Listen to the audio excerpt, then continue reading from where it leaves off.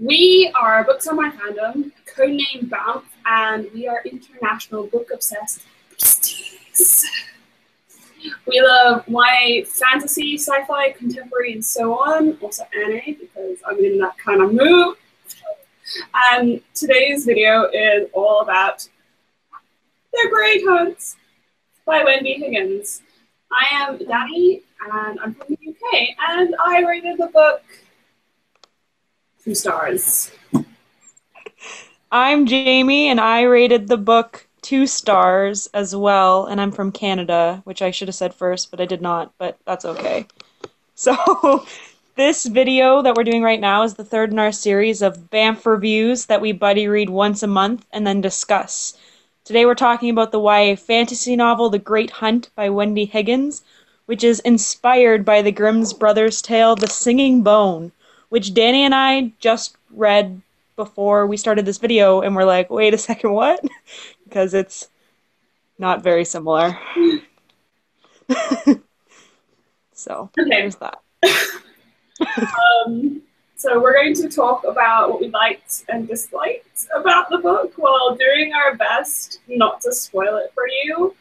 However, it's probably going to be quite ranty because neither of us really enjoyed the book, and we will have a spoiler section in our written review on the blog so that we can probably both talk about a few things. Jamie's going to talk about how she hoped the ending could have gone. But actually, there's 2 parts that could have gone differently. And I would have enjoyed the book 2 stars more. Yeah. I don't know if any of that could have saved it or got it to a 4 star, but maybe a 3 star, but no. Okay. So anyway, what did we like? The narrator was super awesome. Yep. Actually, the narrator was really awesome. Like, honestly, if I hadn't been listening to this as an audiobook, I would not have finished it. So, yeah, I kind of wish I had done the audiobook thing. Okay, wait, no, let's go back because I'll talk about that in the what we didn't like section. But what we liked, so Arity's mom was a child of circus performers, and apparently that means that all of the royal kittywinks do various circus tricks, and I kind of liked reading that. I was just like, what the hell, they're doing things with the ribbons in the air. Those things are cool, by the way. I could never do that, so I was like, cool, weird, but cool. I also liked, so like I didn't like what happened to her, but I kind of felt bad for the king because he had to do something that he was really uncomfortable with, and that went against what he stood for, but from a personal standpoint and what he would have wanted for his daughter. But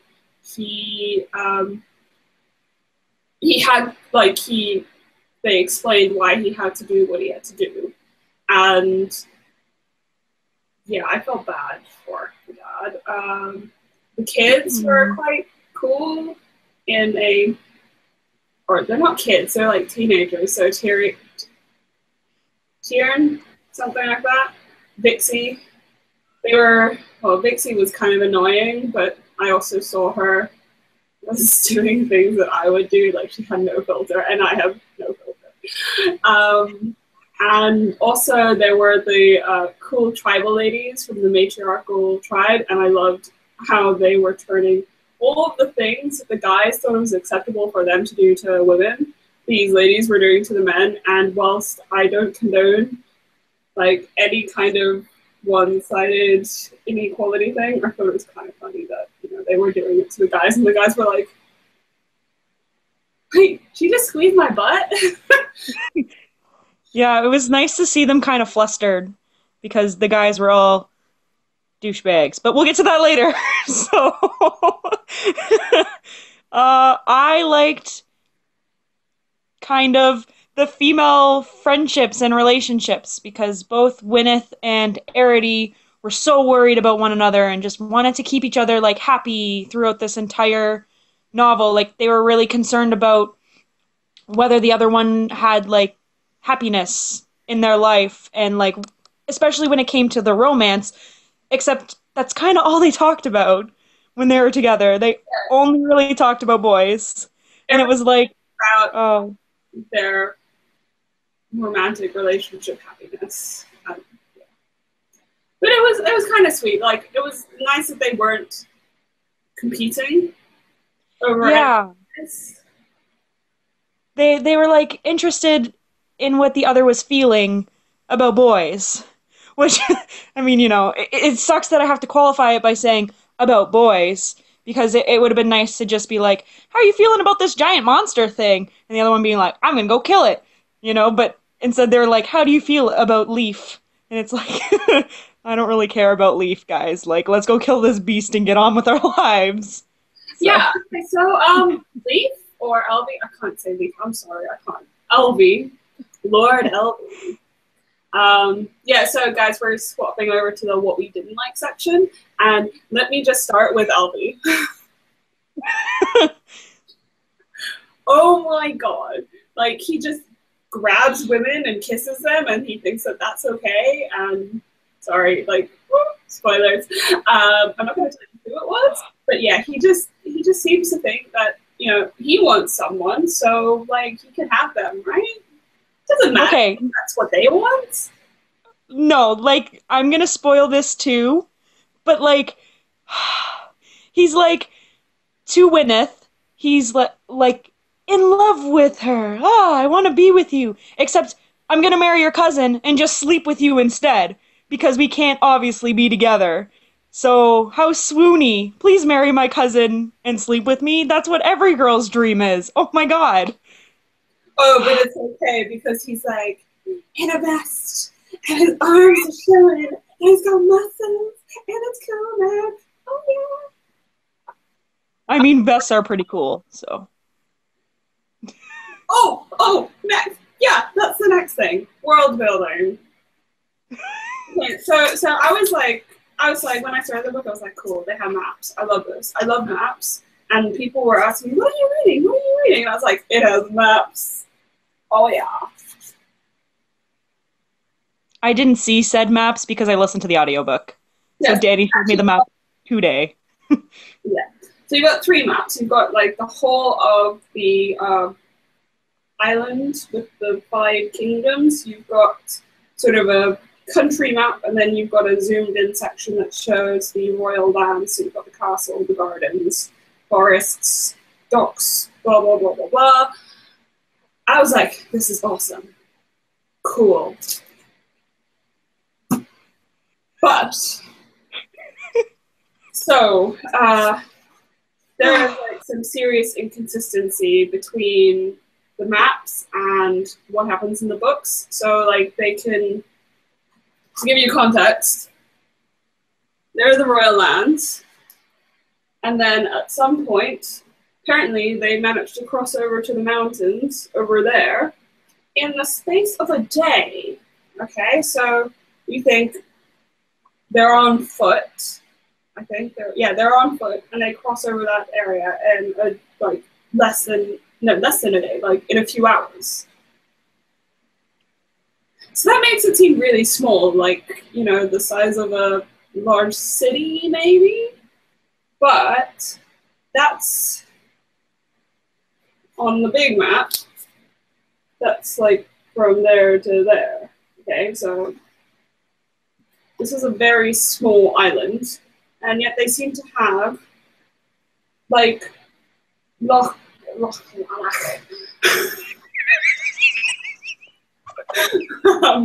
Scotland, basically.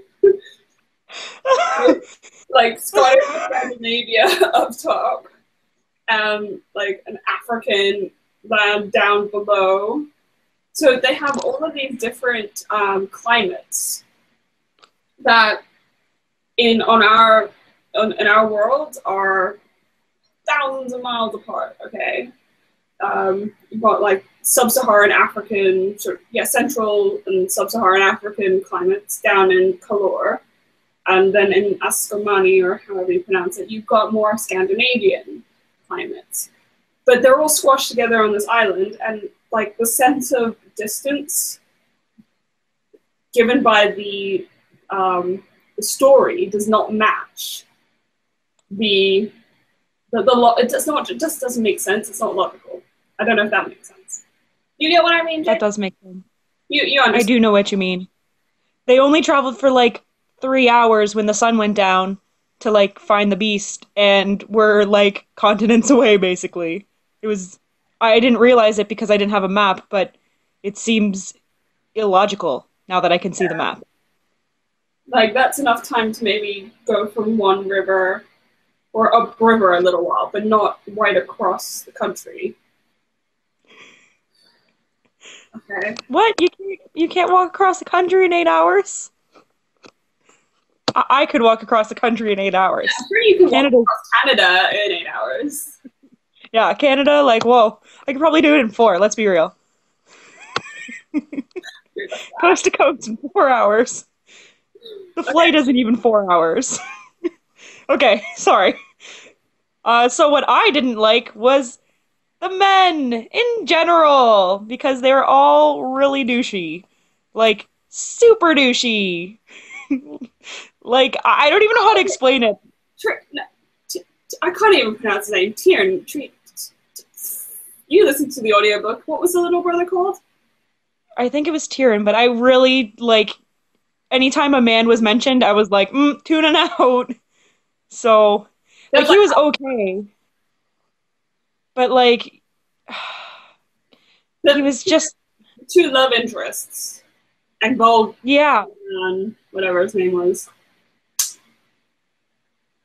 I was kind of happy I smashed him. I just couldn't get there. Like,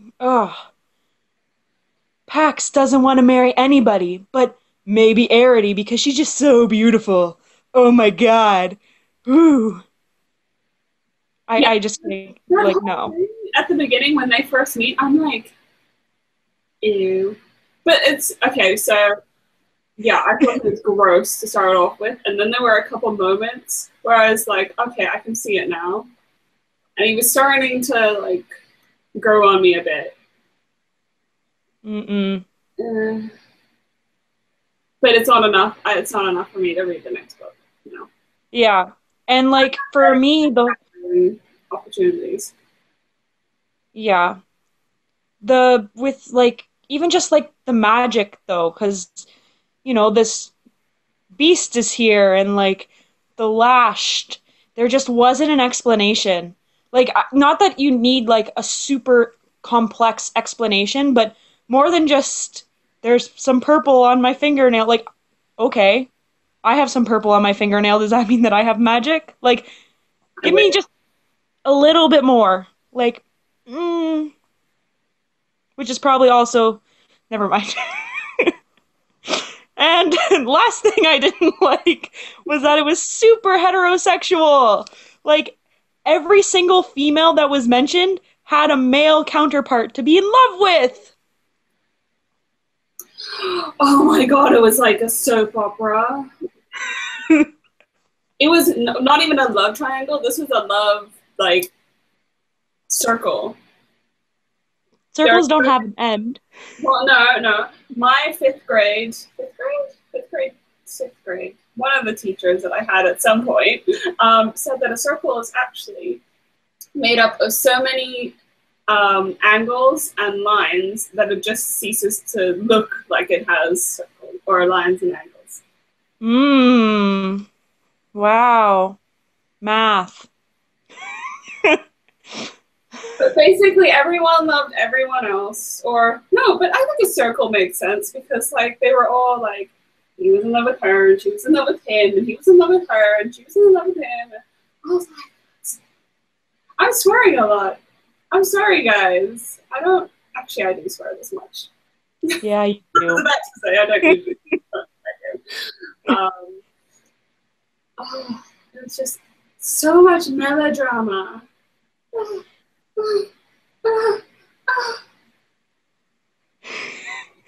I don't know. I don't like when, like, even with books like Six of Crows, where it was like, there's six people, but they all end up paired off. And, like, no, life doesn't work that way. Nobody's gonna come and just magically have enough for everybody. There's not enough for everybody. That's a really bad analogy. I'm sorry. In China, sorry, with the whole killing all the girls thing. Now they're like villages of bachelors. It's all right, true life, real story. It doesn't happen in reality. You don't just have enough women and men to pair off. That's why you have homosexuality. But there wasn't even that. There should have been some of that. There was, okay. That's going in the spoiler section.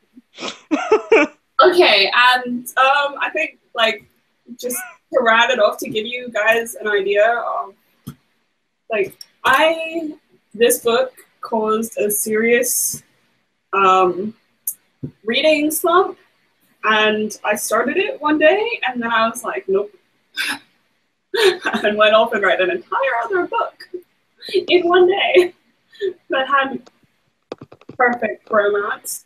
But yeah, I was struggling to keep my eyes open. This is about 400 pages. I should have read this in 5 hours, maybe. I mean, I think, but it was a chore, and I kept like putting it down and going, no, you have to finish it. You have to finish it. I actually finished it today. After I was supposed to finish it, just because it was like, kill me now. And then only at the very end, I was like, oh, exciting things are happening. Kisses, and monsters, and evil ladies, and things happening. I was like, oh, that's the last 10 pages. Okay, cool, bye. Yeah, I listened to the audiobook at 3 times the speed, so I finished it. I think it's like a 10-hour audiobook. I think I finished it in like 3.5 or 4 hours. And like at points I had to just pause because I was like, this is stupid. But I also knew that because we were doing this, I had to finish it. Yeah. So here we are talking about a book we didn't like. Oh, this is so sad, but at least we're both on the same page. But, I know. Okay, hold on. So the book in one quote. From the book. This? The whole book summarized by one soldier's quote. Or not actually, no, one soldier's quote. This is more like the narrator's quote or Eris's quote. It's a quote from the book. Okay. The older one let out a huff, as if all the silliness were an unnecessary waste of time. Bang! Spot on. But it's still 2 stars because there was yeah, like, I feel like if there had been just a bit more of an explanation about the magic, I would have enjoyed it a little bit more, to be honest. Because I don't need romance in my books to satisfy me.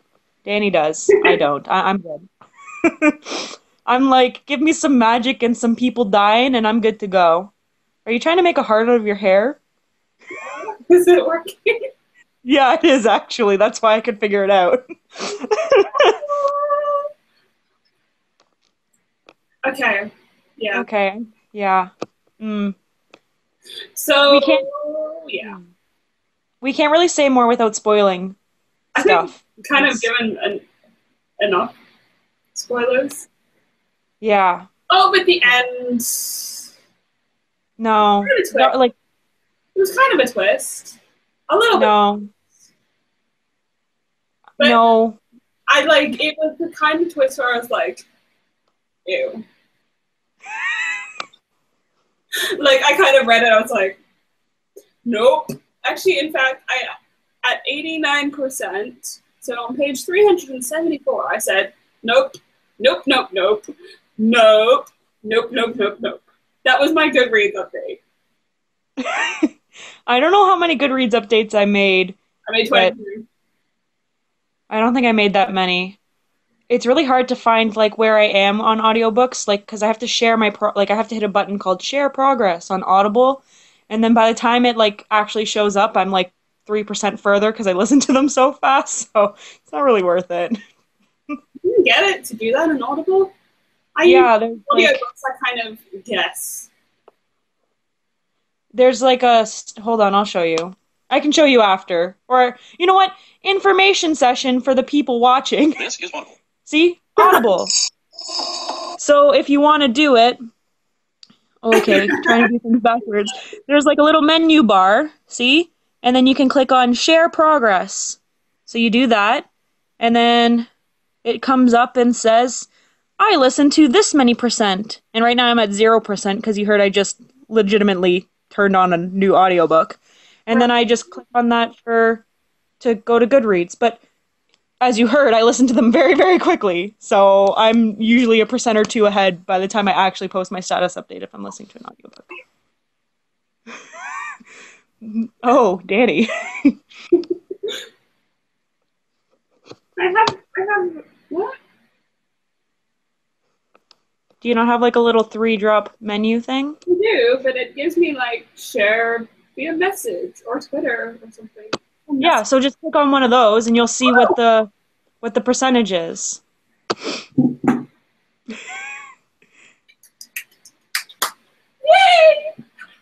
Thank you. That like saves me calculation time. Yeah, I usually like before I found that I was doing like the dividing thing. Should we tell them about our next book instead of telling them how to use Audible?